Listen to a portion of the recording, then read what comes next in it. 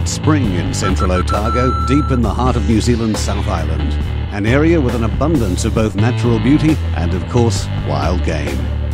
Spring offers hunters an opportunity to restock their wild meat supplies, as hungry game species seek fresh nourishment in their quest to regain condition after the harsh winter months.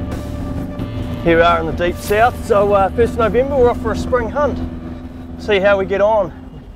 This time of year the stags aren't in antler, they're in velvet, so we'll leave them alone. We'll see if we can find some nice meat animals for stock up the freezer for the barbie season. Got my good mate Sam Yuley behind us in the Polaris, which will take the Hilux up a wee way and probably get the Polaris up even a bit further, and then from there we'll leg it. Pretty spectacular country here. Got to be a bit careful this time of year. The spring wind comes through, the nor'wester blows pretty dry wind through, and it pumps through here where we're heading up where the chamois are. We'll be up pretty high. But overall, I think we're set for some good weather this weekend, so we'll surely do all right. Check that view out, eh?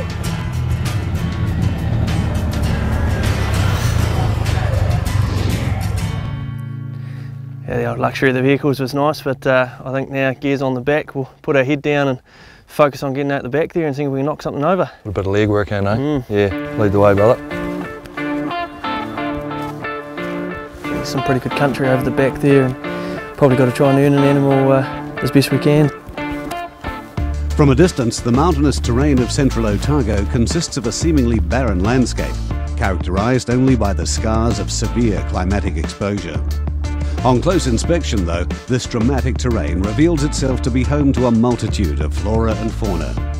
Alpine tussocks, punctuated by outcrops of schist rock, not only make for a stunning visual landscape, but offer superb habitat for alpine and subalpine game species, such as red deer and chamois, or chamois as they're known here in New Zealand. Steep terrain such as this provides a challenge for even the most seasoned of hunters. So to successfully hunt in this country, a hunter must be fit, patient and prepared. In areas exposed to hunting pressure, deer will be nervous, only exposing themselves in the morning and evening, tempted by the nourishment of spring growth, now prospering in this once snow-filled landscape. Red deer have exceptional senses, protecting them from their natural predators, the grey wolf and brown bear in Europe, and of course here in New Zealand, from man. The chamois is a truly alpine game species, often found perching precariously amongst rocky outcrops and in high alpine meadows. With superb sight and agility, particularly in rough, broken ground, the chamois is seldom found far from the refuge of steep terrain. Red deer and chamois not only represent a fantastic sporting opportunity, but are highly regarded for their exceptional culinary offerings, which is the motivation behind today's expedition. The central Otago lowlands sit at an altitude of 1,000 feet above sea level, so after climbing for over an hour, Dan and Sam have now worked their way to an altitude above 3,500 feet. At this elevation, the air is not thin enough to have a noticeable effect on the human body. The real danger lies in the combination of extremely dry mountain air, low humidity, high perspiration and rapid evaporation. These factors make severe dehydration a serious threat to those who explore this terrain. Therefore, finding a reliable water source is paramount to a hunter's ability to maintain physical strength and mental focus. Tell you what, mate, if we didn't have that snow last night, there probably wouldn't be much water in that creek. We just get a wee bit out of it. Oh, good stuff. Oh, I don't know about you, mate, but I'm a bit puffed. Yeah, I don't know, mate, I reckon a couple of little undulations here, so I reckon, yeah, we pitch our tent here and head out for a hunt, and nice easy spot to come back to tonight, and a bit sheltered out of that wind. But you're setting the tents up in the dark, isn't it? Exactly.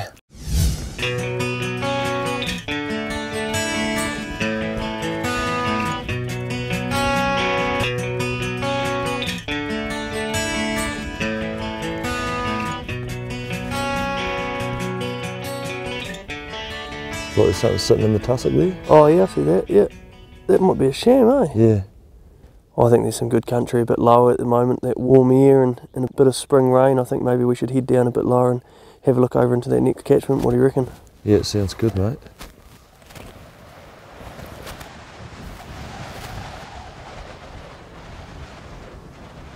No chamois in that bluff system. There's two deer. 3 deer, 4 deer. Yeah, on our spur. Yeah.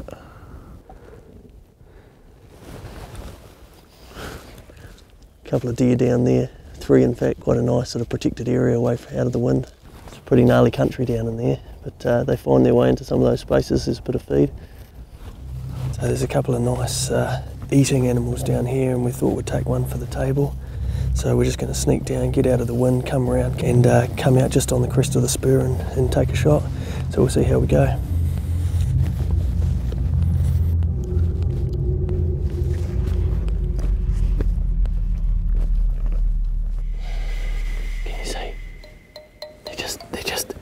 They're coming round.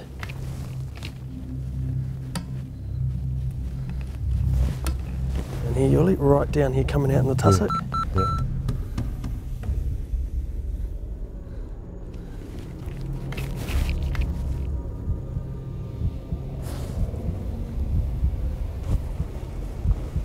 That's the one you want. What range have I got, mate? 153. 153. Yearling's the back one. Okay, I'm going to take the yearling now.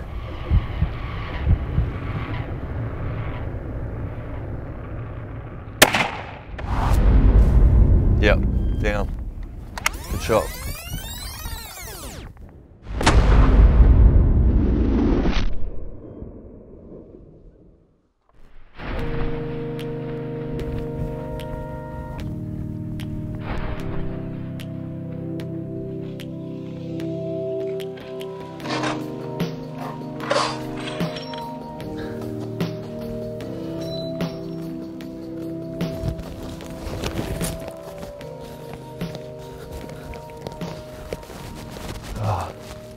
Perfect, mate. That's the yearling we're after. Prime condition. Yep, perfect. Good stuff. Nice place to shoot an animal like this in as well. It's amazing country. Good clean kill, mate. Just through the shoulder, is it? Yep. Nice one. Yeah, there's got a bit of molting there, eh? Who's in the winter coat? Yeah, nice one. That should be a good eater. Oh well, might have to start cutting her up. I think the shooting part's quite easy compared to the walk out looking at that. Yep, shooter's on us, mate. You get to carry her out of here.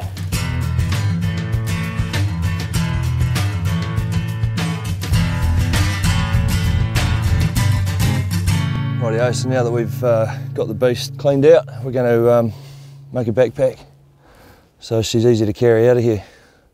So basically all I'm doing is I'm just finding for the knee joint. Slice the skin around the back, but being careful not to slice that tendon, because that's actually what we're going to use to make our straps for our pack. So just slicing in behind the tendon here, the foreleg. That's going to be one strap there. Finding that joint, slicing right around, cutting through all the membrane and cartilage. Twist, snap it, just repeat that process. Coming in behind the tendon, up to the knee joint. Done. And all we do, already made a couple of incisions here in the back legs. Feed that hock through there. Always feed the legs from the inside out, that way they're not going to dig into you. And that's all ready to be carried out now. So good luck, Dan. Cheers, mate. Nice warm day. We'll have a good sweat on after that one. Not quite as comfy to get into as the old day pack, but pretty comfy all the same. Cheers for the butchering there, mate. No worries, it's a good fit on you. Bag manufacturing might be your next career move. Good stuff. Nice one. Righto, I'm going to start hitting that hill because I'm so you might catch me up. Yep, good one, mate. Perfect size animal for a carry, actually.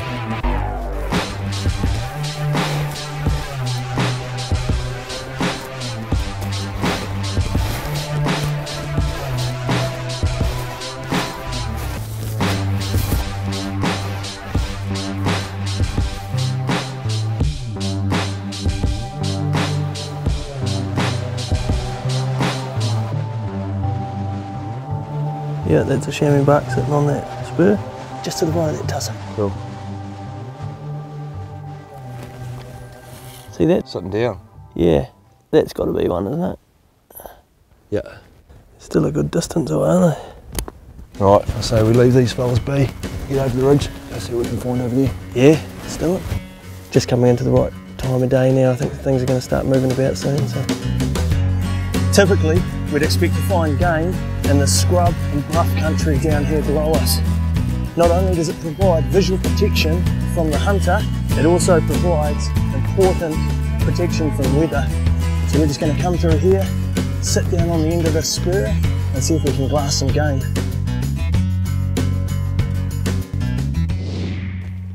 Three deer down, feeding on that face. There's about 4 there. Yeah, they're pretty safe, I'd say. Yep. Oh yeah, that chamois still down there. Just still on that little bony face it was on before. 581. Still quite a long way off. There's a deer. Yeah, they're onto it. Deer are cagey, eh? Cagey critters. I think we'll push on, eh?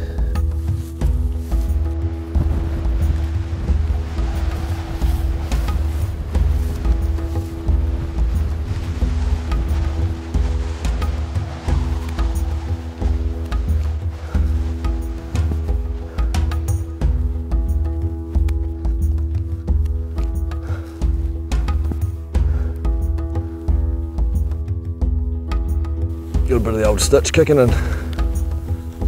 Tell you what, I think we should head over to that ridge over there and jump on the... Duck over the other side. Duck over the other side and make our way down and maybe just pop up through some of those small saddles on that ridge and have a look over, yeah.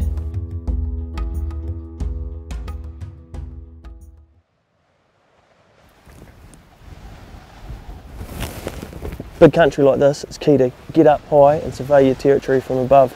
The only problem is in weather, and right now beautiful day, but the wind's absolutely howling through here. So warm gear's essential, cover up, that wind chill factor is just massive out here. So rug right up from the pants, the jacket. If you can wear a beanie or a hat, pull the hood up, that wind chill factor, you can lose a lot of temperature out of your head. So that's key, and just nestle down and keep on the move as well. Stay in the rock for a while, glass some country, nothing there, move on, find somewhere else. So we had a bit of a big morning, shot a deer, carted it back to base camp. We decided now we'd really like to get a chamois, so what we've done is we've come up quite high, up onto a bit of a razorback, and it's super windy on this side. The wind's really pushing up, but it's quite sheltered on the other side. So what we're going to do is we're going to come along here through the windy side, poke our nose up, and hopefully there's a few chamois that we know sort of is good chamois habitat on the other side of here on the bluff, and we're going to just try and come over a nice sheltered area and see if we can find one to have a crack at. The chamois, most definitely their eyesight's their best feature, so they look down, tends to be one of their faults really in terms of the way predators can take advantage of them. So we're going to try and stay high, look down on them, and they should hopefully be looking below themselves, which gives us a little bit of an upper hand. So we'll see how we go. Sounds good anyway. Let's see if we can put the principle to practice.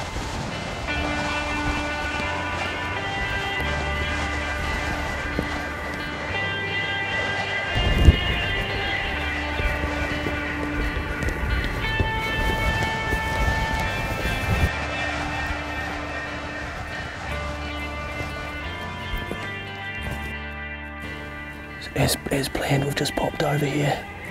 It's nice and sheltered, and there's chamois just feeding in the gully below us. Still quite a long way off. It's hard to tell if there's a good eater amongst them. Spotted 4 chamois down here, just on this wee tussocky face. Just basking in the sunlight really.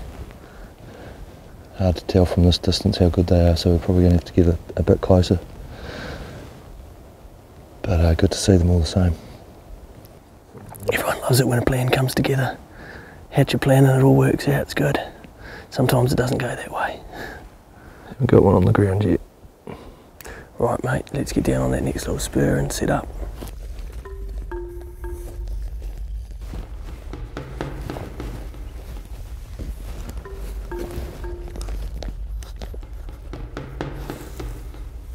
Oh, there's a nice chamois. Doesn't look like a bad animal at all. Sounds good. Down low, just above the bush. Right out in the sun, just above that bit of bracken. He's gone out of sight. Oh, hang on, there's another one. Way closer. just at the bottom of that spur, tucked up in the shade. Yeah, I got it. We'll move in for a closer look. You just want to follow me down there, mate. He's just here, just down in front. You see him? Oh yeah, got you. See his head looking at us. We need it to come this way.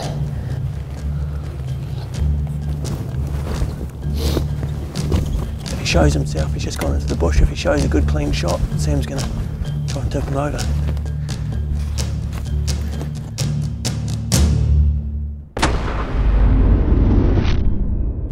Yep, she's down. Yeah. Good shot, mate. Bit of a retrieve on that one. Yeah, she's rolling a wee way. She's falling a wee way.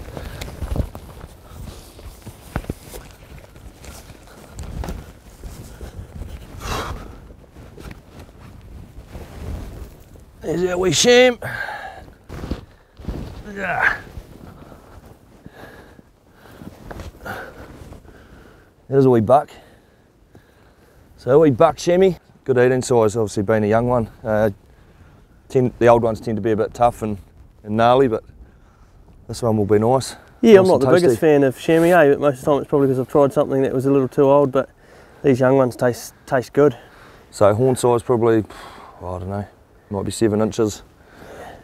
Pretty irrelevant probably on an animal like that, isn't it? Sort Yeah, basically with a chamois you're looking for about 9 on a buck for what they class as a trophy, but we're not out here trophy hunting, we're meat hunting today, so pretty good result really. We actually plan that we hatched came together nicely, and was actually moving in on the 4 chamois we seen earlier, and we came across this one just sitting down in this little gut here, so took the opportunity. And good eater, lovely animal is she. With a quality eating chamois now on board, there remains only one final task to complete, the long trek back to camp. That was a good wee pump. Although the promise of a warm fire and a cold beer is enough to put a spring in any hunter's step. What better way to reflect on a successful spring hunt in the hills and to start formulating a plan for the next expedition. Cold in that wind out there before, but geez, she's nice by the fire now.